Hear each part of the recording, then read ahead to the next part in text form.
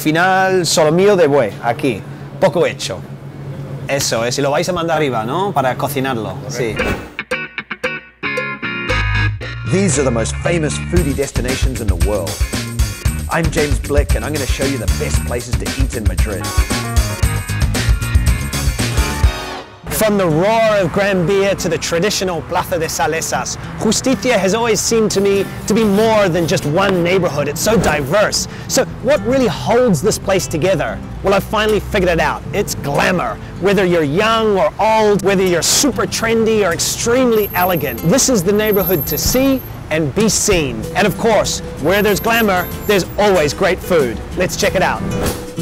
I remember the first time I walked into Angelita, this wine bar that recently opened, and took a look at the long and perfect wine list. Wines from Italy, from Spain, from France, even from New Zealand, my country. I just sat down and I said to the waiter, serve me what is great today. And I ate and drank like a king. It was the beginning of a love affair. Two brothers, David and Mario, run this place with passion and energy.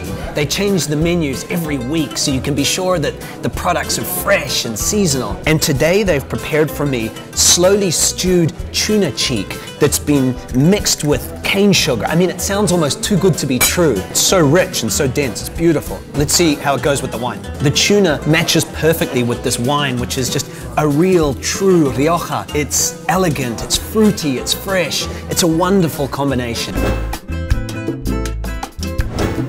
I've got a dream.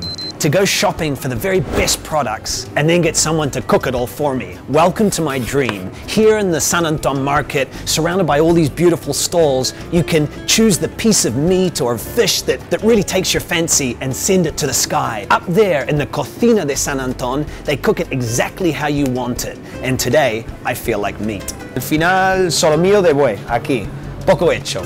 Qué bien, a ver. Qué trozo más grande, más bonito. En el Valle del Esla, buey de denominación de origen. Eso es, y lo vais a mandar arriba, ¿no? Para cocinarlo. Sí. The beach is hundreds of miles away, but who needs the beach when you're up here in the sky, up on the rooftop of the market in the Cocina de San Anton? This steak looks incredible. I'm digging in. Cooked to perfection. Now the wine. Perfectly balanced, and it's got a fruity intensity, and at the same time, just a touch of wood. I love it. I'm very happy here. La Taberna Carmencita is a living museum here in Madrid. It opened its doors in 1854 and famous people like Pablo Neruda or Federico García Lorca have eaten and drunk here. And nowadays it's a perfect combination of the flavors of old Madrid with the latest food trends of the capital. There's no food more typical in Madrid than calamari. One option is to go to the Plaza Mayor, the main square, and eat them in a sandwich, a bocadillo. Another option is to come here to this place that's full of history and so beautiful, and try them here. Perfectly cooked, a mouthful of ocean, I love it. These were my favorite spots for their sophistication, history, and innovation. But there's still so much more to discover. Join me on my next trip. I'm very happy here.